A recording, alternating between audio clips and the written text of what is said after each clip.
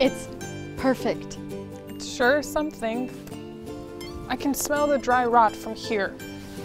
Hey, don't judge a book by its cover. You're starting early? Does it need a little bit of work? Sure, but it's got plenty of shelves. It's got... that sweet asbestos tang in the air? It's got warmth to it. Just picture it. Classics in the corner there. Faulkner, Lee, Hugo, all the Brontes. And of course, Miss Jane Austen. Horror on the end caps. They've always got the best cover art. Be careful, it's a first edition.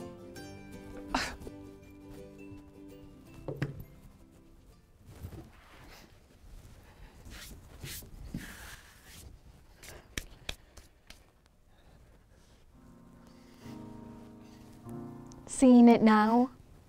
Even if we go with this property, and I'm not saying we are, we're not compromising this much space for stock.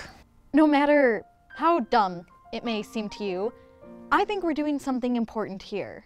Making a difference, taking a stand that the written word still means something. I get it. But the reality is, to most people, they're like Brussels sprouts. So we gotta let them order Brussels sprouts and have them feel real good about that, but then serve them mocha chip frappuccinos so they keep coming back. When falsehood can look so like the truth. So what? We're quoting Shelley now? You think one quote's gonna win me over? What was that? I don't know.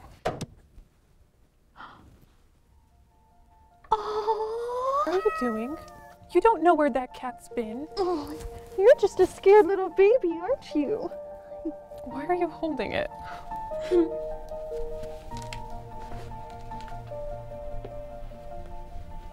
When falsehood can speak so like the truth, who can assure themselves of certain happiness?